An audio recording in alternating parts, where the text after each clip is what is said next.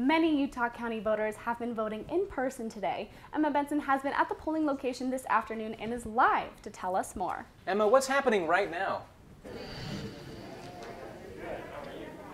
Well, guys, I'm here now inside the polling location to show you more about how the process works. As you can see behind me, there are no voting booths this year, but instead, due to COVID-19, people are coming inside to get their ballot, and then they're instructed to take it outside in order to fill it out, whether that's in their car or sitting on the sidewalk, and then drop it off on their way out. Now, I'm here with Emily Argyle.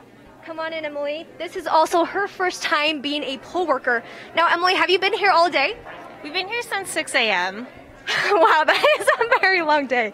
And what has kind of been your responsibilities today? My responsibilities are typically greeting voters when they arrive, asking whether they've registered, and helping them either get registered or just scanning in their driver's license, their ID, and getting them into the right line to get their ballot. Awesome. And can you tell us about some of the COVID precautions that are being taken today with in-person voting?